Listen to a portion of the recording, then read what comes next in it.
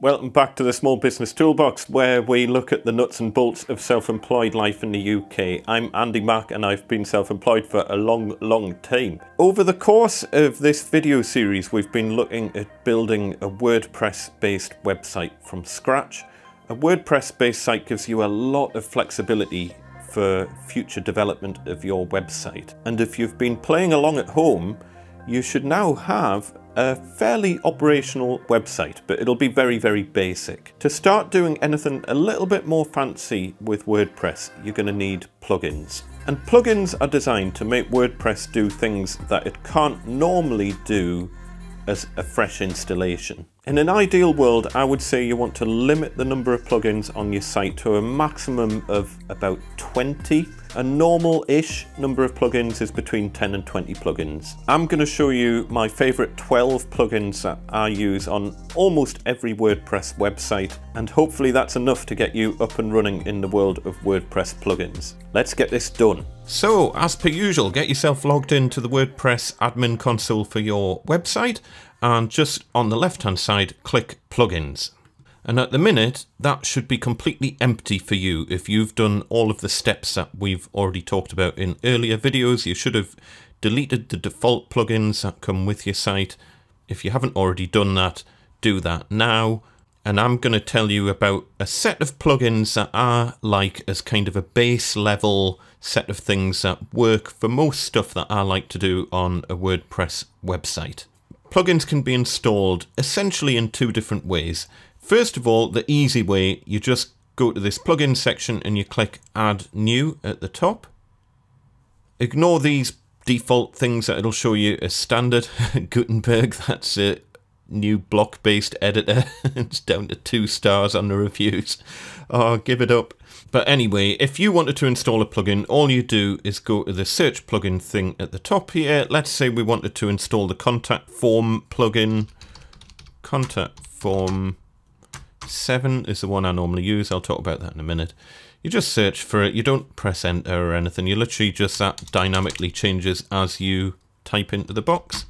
And there it is there. Now this is already installed, but if you wanted to install a different one, you would just click Install Now.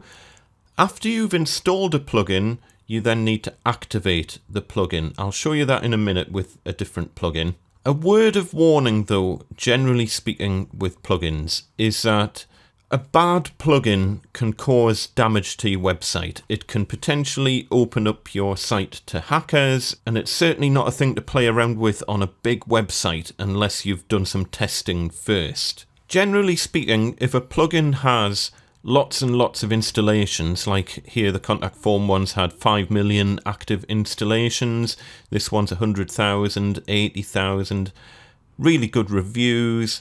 But just bear in mind, you know, it's like anything, Amazon or anything.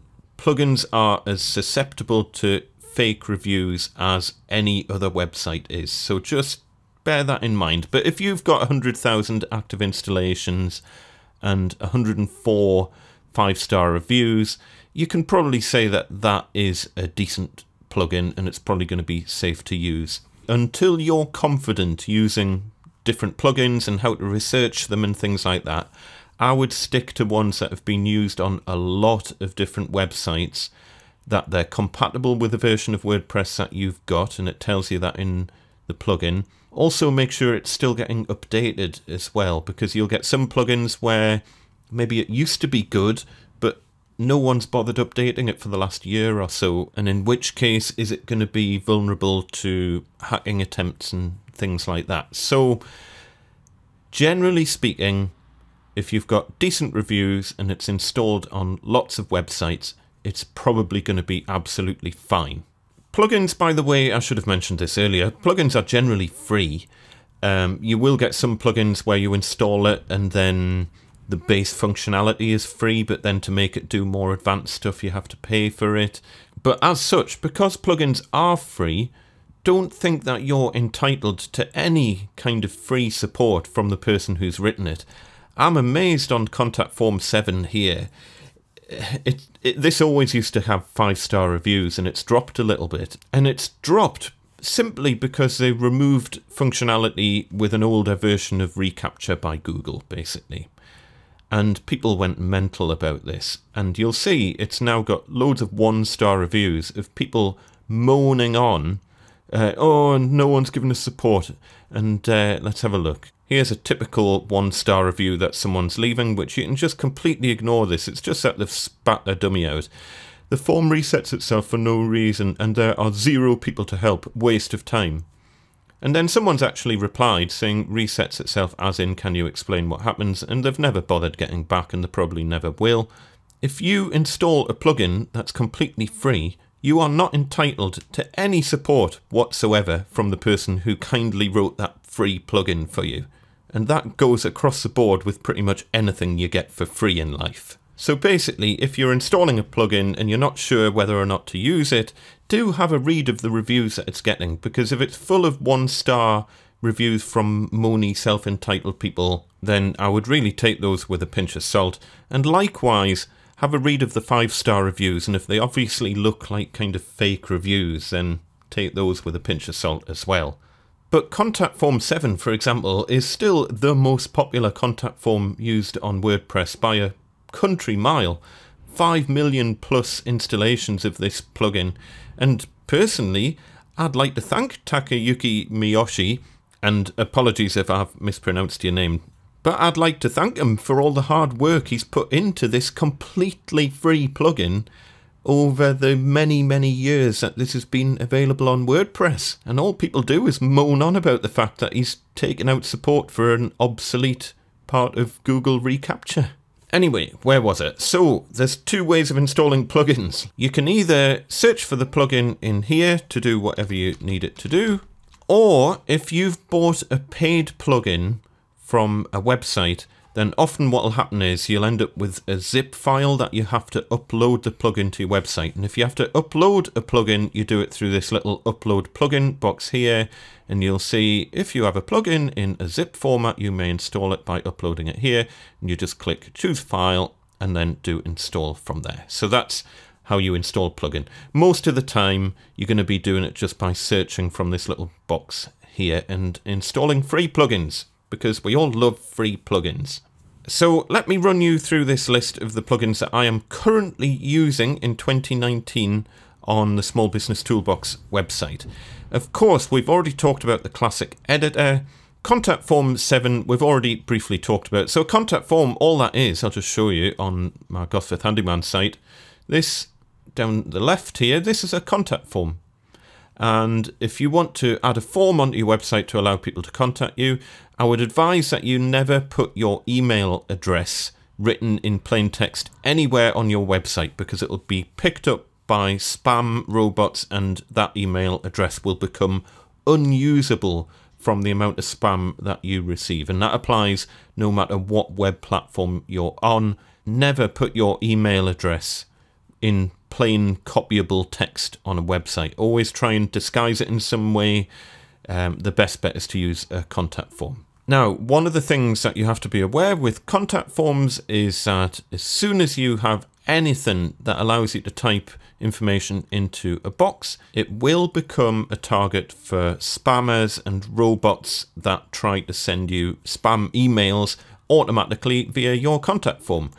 And there's a few different ways of protecting yourself from that. You'll have probably seen the little I am not a robot tick box that you get on websites and things. And there's various other methods that get used to prevent contact forms getting used to send you spam. The problem with a lot of them is that they litter your site with cookies. And I'm trying, where possible, to minimize cookie use on my website, because I don't want to bother you with cookie warnings. And if I can keep cookie use to an absolute minimum, then I don't need to have annoying cookie pop-ups on the website. So just be aware that a lot of the reCAPTCHA methods that get used use cookies, and that might then mean that you have to have cookie notifications on your website. That's a whole nother topic we'll talk about in another video. Anyway, so to get around that whole problem, I have the Contact Form 7 honeypot installed. And this is kind of a cookie-free way of preventing spam from coming into your website. I'll talk about it in a separate video, but the honeypot is good for websites that don't get like crazy amounts of traffic. You still get a certain amount of spam coming through, but nowhere near the amount of spam that you would get if you didn't use any form of capture on your website. A capture, by the way, is a completely automated public Turing test to tell computers and humans apart. You don't need to know how they work. All you need to know is that if you have forms on your website, you're going to probably need some form of capture to stop those forms getting used by spamming robots around the internet. Insert headers and footers. This is really handy if you're going to be using Google Analytics, and we're going to come on to that in a separate video, but it basically allows you to insert the code that you need for analytics software to work. Page sidebar for 2017, we've briefly talked about that before. In a standard installation of the 2017 theme, you only get the sidebar, this is this bit down the right hand side, you only get that showing up on blog post type areas of your site, and if you just have normal pages, then that sidebar doesn't show. So if you want a sidebar on normal pages, you have to install a plugin for it, and that is what the page sidebar for 2017 does, and it works great. Really simple SSL.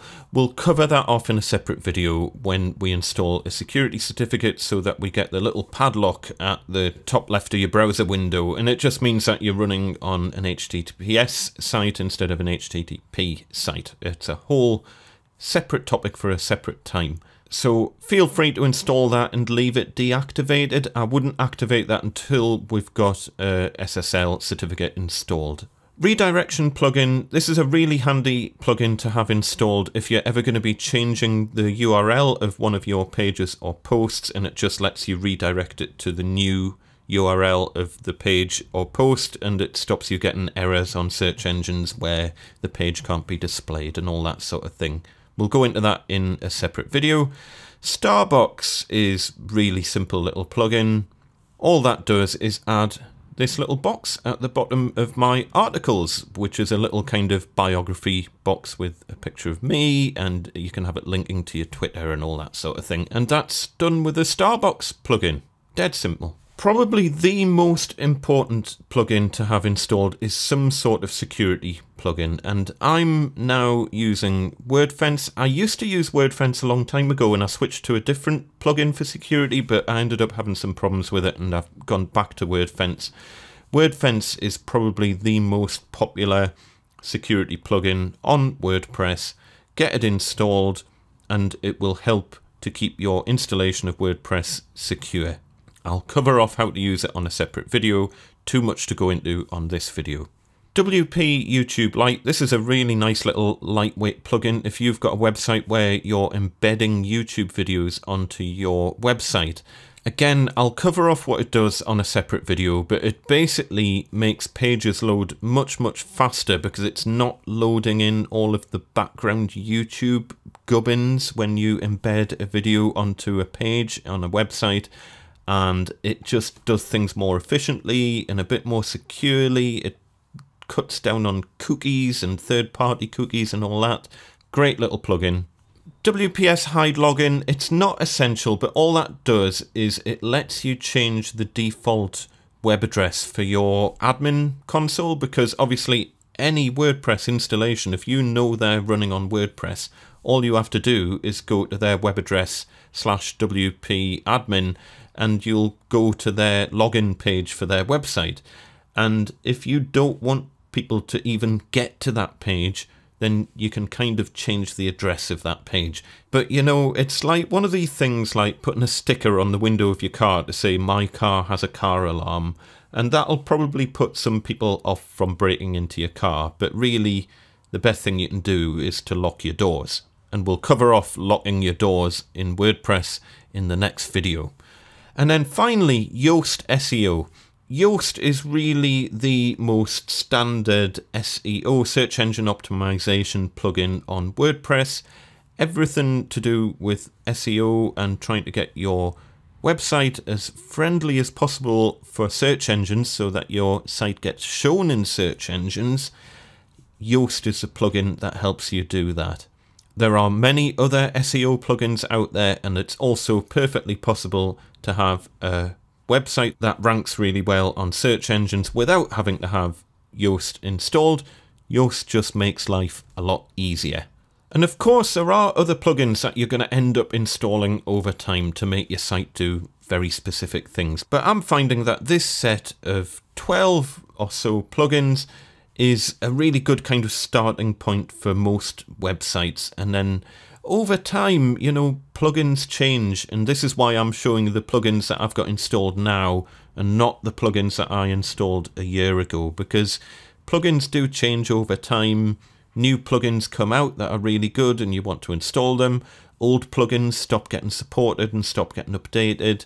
A couple of really important tips with plugins. So first of all, always keep your plugins up to date, and WordPress will tell you when your plugins need to be updated. You can tell on my site everything's up to date. There's no warnings that plugins are out of date, but when plugins need to be updated, update them. And my second tip is to uninstall plugins that you're not using. It's really easy to reinstall a plugin later down the line, but there's really no point in having plugins sitting there that aren't doing anything. And that's why I'm saying, for example, with a really simple SSL plugin, you can install it and leave it deactivated if you want. I would suggest just not installing it until we sort out the SSL certificate a little bit later down the line. Another thing to consider as well, everyone who's been using WordPress for a while will have a different set of plugins that they like to use. There's no right and wrong in terms of the plugins that you use on your site. These are the plugins that I use at the moment. If you come to me in a year's time, I'll probably tell you to use a different set of plugins. Oh, and I briefly mentioned before, when you install a plugin, you have to activate it. I'll show you on the page sidebar one here. I'll just deactivate it. And if I now go onto a page on the Small Business Toolbox website and do refresh F5, you see how the sidebar's now completely disappeared. That's because I've deactivated the page sidebar plugin. So when you install a brand new plugin, you'll need to activate it. And all you do is click the little activate button. And now if I go back to that page, press F5 to refresh it. And now I've got the sidebar back again. Simple as that. Plugins in a nutshell. I hope you found that useful. Pop in the comments below if you've got any favourite WordPress plugins that you like to use, or if you've had any problems with the plugins that I've mentioned today. Once you've got your WordPress website all up and running and looking all nice, the last thing you want is for it to be hacked by someone and destroyed. So next time we're going to have a quick look at backups and security. Until then, best of luck on your small business journey, and I shall see you next time. Bye bye.